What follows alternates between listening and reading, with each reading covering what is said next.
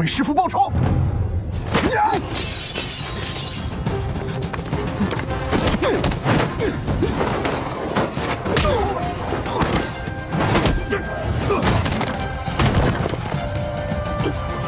话这么多，送你去见阎王！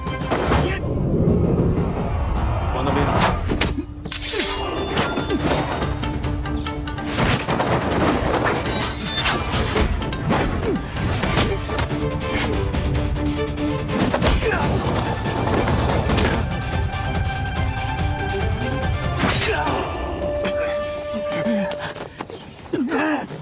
劳烦你们先看顾一下，我这就飞鸽传书，找人押送他回百川院。哎，等一下，你还有什么要对旺夫说的吗？这个废物，他也配？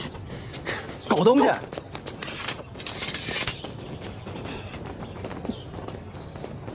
旺夫，别难过，等你长大了，少爷给你置办家宅田地。啊，没事。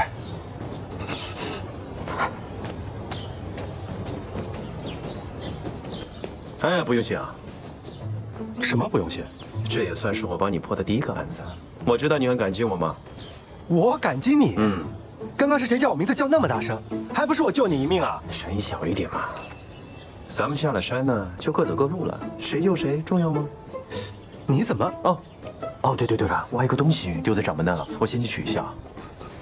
哎，没礼貌！王少甲。 我们有个不情之请。哦，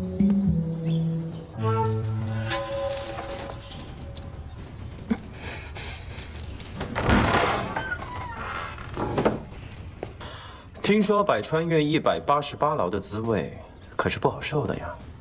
你来做什么？我来是给你一次机会，如果你告诉我一件事情，我就放了你。抓也是你，放也是你，你到底意欲何为？ 不是我想抓你，是姓方的那个小子想抓你。你的死活我根本无所谓。说吧，你到底要什么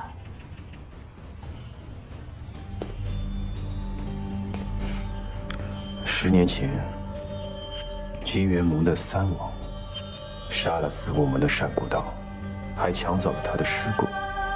他的尸骨现在在何处？你以前在药魔麾下做事。 你应当知道。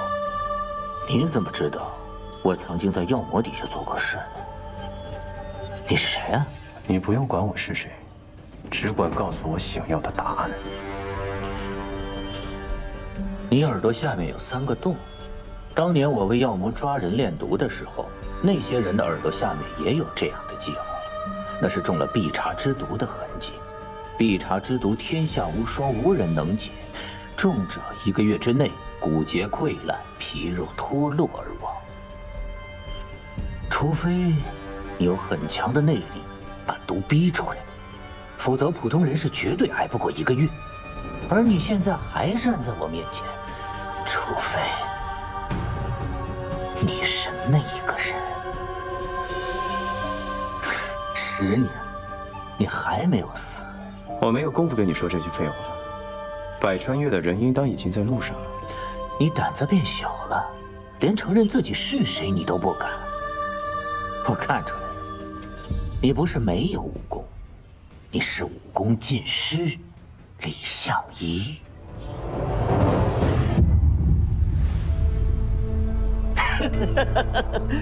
我猜对了，曾经不可一世的剑神，现在也落到如此田地。当年你为了你师兄。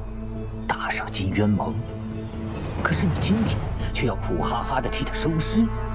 江湖上面都说你李相夷冷酷无情，我看未必。你对你师兄还是挺上心的嘛，可惜我帮不了你，我不知道他在哪里。自找死路。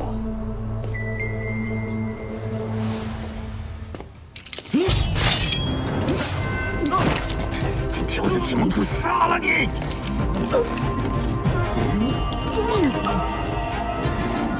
李莲花，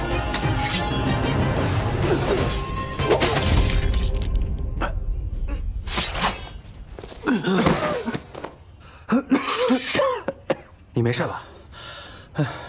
我没事，幸好你来得及时。